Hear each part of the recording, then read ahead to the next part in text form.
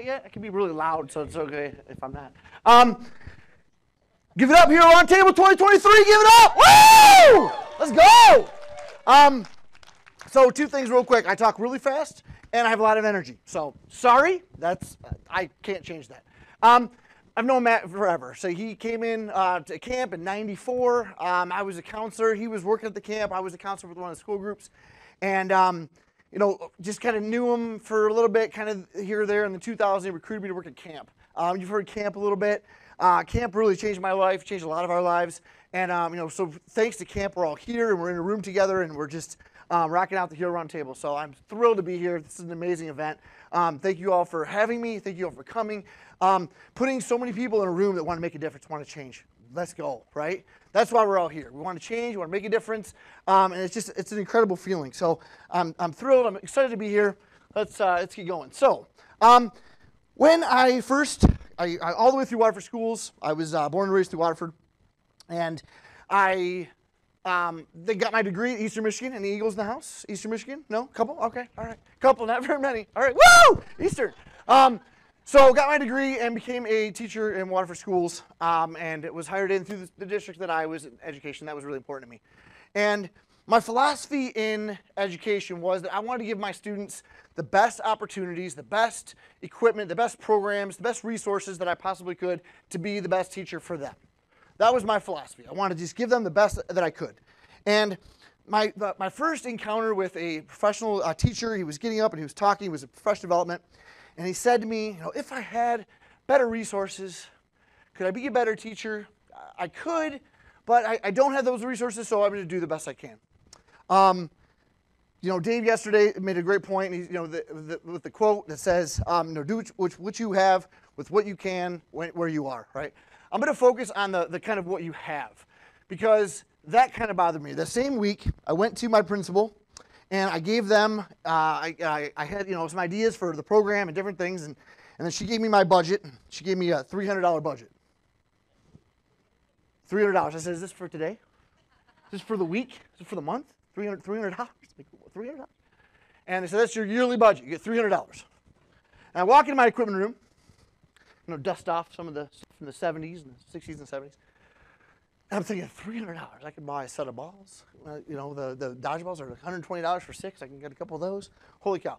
So that same principal said, I think you need to look at grants. I think you need to look at grants and bringing in more stuff for your program. It sounds like you really want to, make a difference. So that was it was the first time I've ever heard of grants. And, I didn't really know what to expect. But again, go back to that philosophy. I wanted to give my students the best. I want to give them the best equipment, the best opportunities, the best resources that I possibly could, right? So I asked myself, what do I need to do? What are some things I can look for to give my students the best opportunities? And stuff like you can't afford it. Stuff like questions of how do you make your program bigger and what do you do? Be prepared for people to say no. Be prepared to fail. My largest fail as a grant was I wrote a PEP grant. Probably 100 hours, $2.4 million, and I got rejected. It was about halfway through my career, and it didn't really set me back. It just made me want to push more to get the things that I needed to get. All right, so be prepared for people to say no. And basically, rejection happens. It's going to happen over and over again. I wrote the same grant, I think 4 or 5 times before I got it.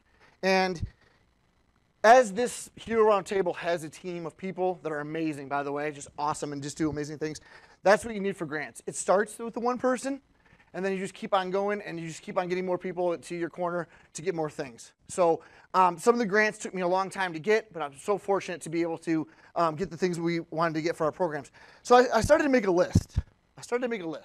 Of all the things that I wanted for our program, and in Waterford, all the stuff that I wanted to do, and stuff that we as physical educators wanted to do because it was a team, right? We all wanted to do the same goal and work hard. So some of the things we wanted were we wanted to get rock walls for the elementaries.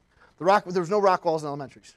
I wanted to get mountain bikes. I wanted to get rollerblades, lacrosse equipment. There's a lot of things. Obviously, some of the 70s equipment, we needed to get some major upgrades. So we looked at trying to overhaul all of the equipment, and I was told no for the first 5 or 6.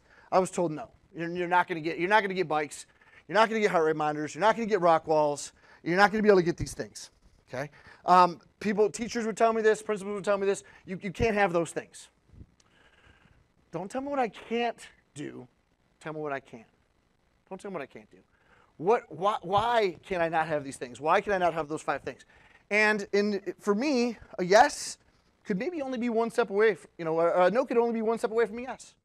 And the reason I say that is because everyone that's telling me no was told no from someone who was told no from someone. And we don't really know where that originates. So we need to start asking more questions. We need to find out why are they telling me no? Why can't I have these things, right? So bikes was for cost and insurance. Insurance, that was the reason when I started asking questions. Heart rate monitors, our technology in our district will not, you can't do heart rate monitors, the technology is not there. Rock walls, no way, insurance, too expensive, no way. Lacrosse was kind of an up-and-coming thing for equipment and the same thing, the same purposes, no, we can't do that. It's just too dangerous, our insurance is going to tell you no way. So, okay, so then I'm trying to figure out, okay, so they're telling me no, don't tell me what I can't do, tell me what I can. I talked to our security director, and he says, well, here's our insurance company, and if you want to ask them some questions. So I start going around to different school districts, looking at what they have, looking at these rock walls. Okay, can you show me insurance? How are these going to work? Yes, it takes some time. It absolutely does. But for us to be able to, for me to go back to that philosophy and give my students the best education, I need to fight these barriers. These were barriers that were willing to be fought. Okay, so go in and start talking to the insurance companies and start talking to our big boss. And they said, well, you know what? We might be able to do the rock walls. We might be able to do the rock walls. Okay, let's start with the rock walls, right? The elephant reference yesterday, small chunks, right? So we're gonna start to do the rock walls. We're gonna look at the rock walls, and we're gonna look at the safety, and we're gonna look at the insurance policy. And the company has their insurance, and this has the insurance. My security director says yes, but we can't afford it. We don't have the money for it.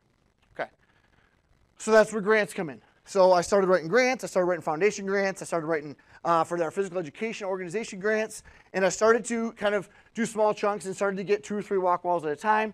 And up to this year, we have gotten our last rock wall in the elementaries. All the elementaries have rock walls. It was a huge, huge thing, but we just did little bites at a time and you keep going. So very, very happy for that. Our infrastructure changed with our technology.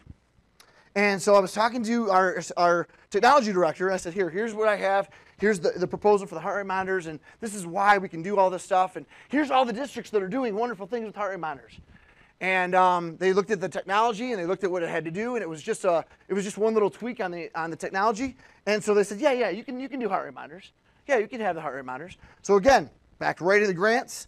About 15, 20 minutes a day when I first started, and then probably now it's probably about 10 minutes every other day. Once you start to write the grants, you start to, you get familiar with the people and the language and different things. It doesn't take as long. So the mountain bikes, right? Mountain bikes in the school district. How many people have mountain bikes in their school district? Mountain bikes, yeah. A couple of you maybe? Yeah. This is one where everyone was telling me no. Everyone was telling me no. Principals were telling me no. The higher-ups were telling me no. No way you're going to be able to get bikes and rollerblades, for that matter. No way. So the Eastern Michigan was doing a program, and they were kind of showcasing mountain bikes. And I told my administration I wanted to go and check it out, and they're kind of laughing at me like that's not going to happen. But okay, you can go. And so we went to these workshops, and we started looking, and we went to the insurance company and said, hey, what about this?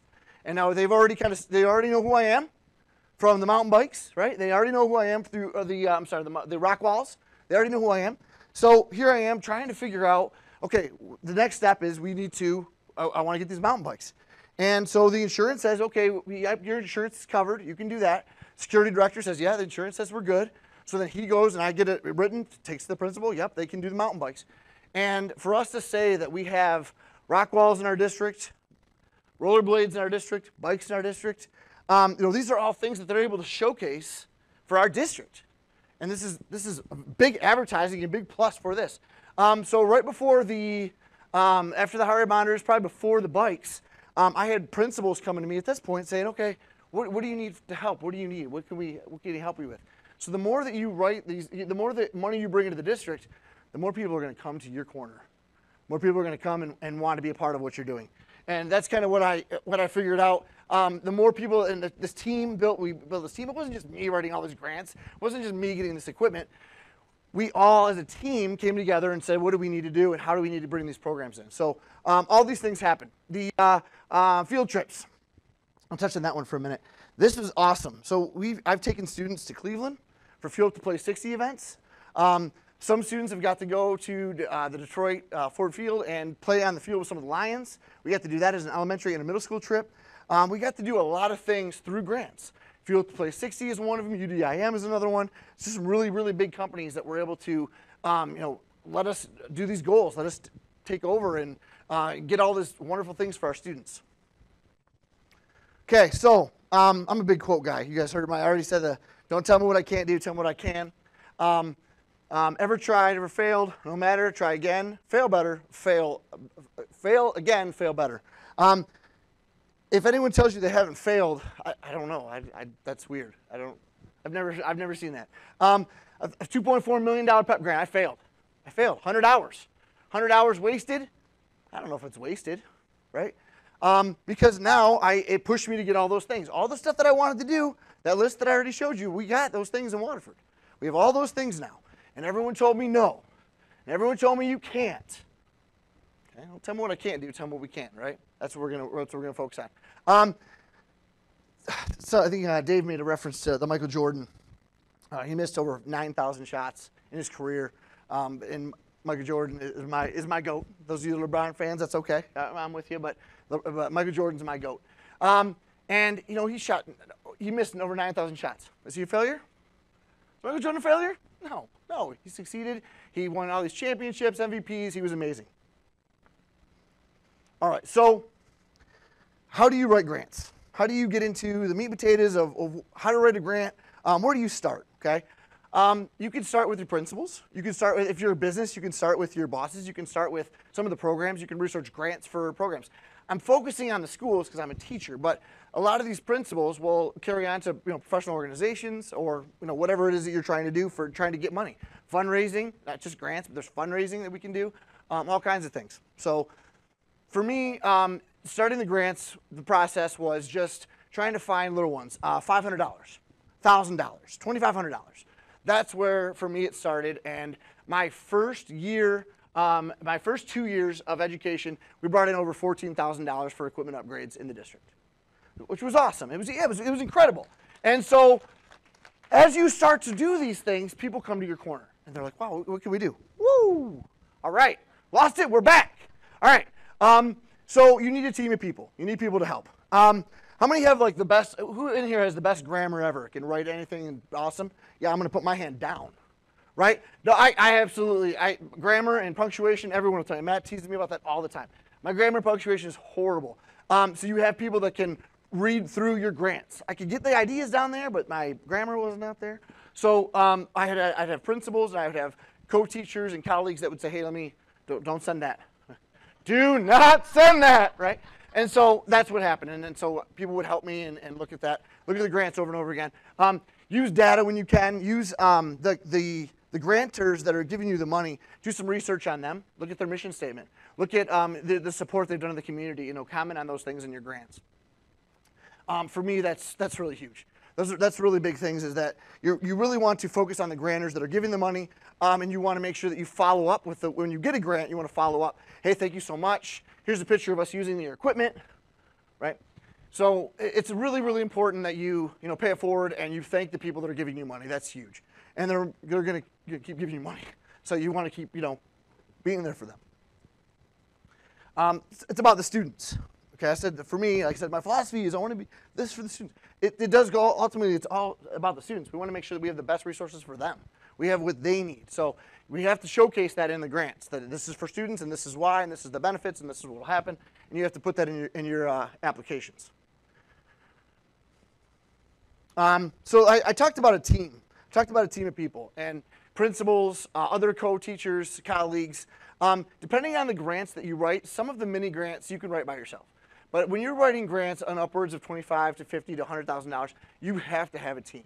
They're going to want food service directors. They're going to want your security team directors. They're going to want principals. They're going to want more people than just one person. So as you start to write grants, your team is going to get bigger, just like in everything that we do, it gets bigger.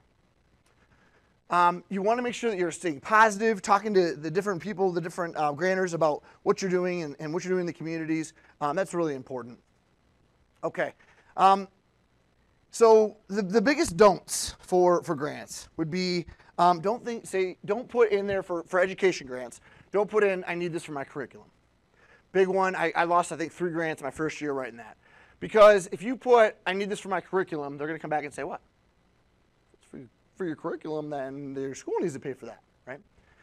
So that was the big one for me, is that I learned to not say that. You can say this is going to aid in my curriculum, this is going to help our curriculum, but you don't want to just specifically say this is for curriculum, because they're going to say, well, then that's not us. So you don't want to do that. We're poor, we can't afford it. That's not gonna fly. If you're a Title I school, that'll help your case, but it's not going to. It's you saying we're poor, we can't afford it. They don't want to hear that. They want to hear all of the positive things of why they're giving you the money. That's what they want to know, right? They want to know those things.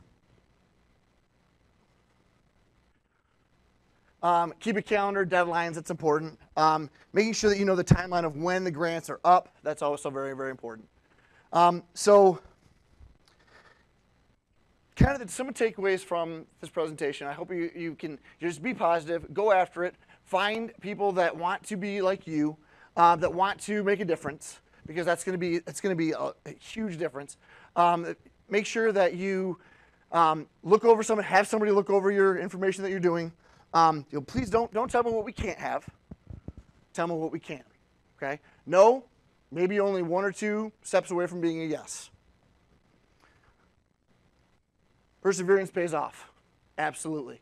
You might get told no 5, 6, 7, 8 times. Keep going. Keep pushing forward.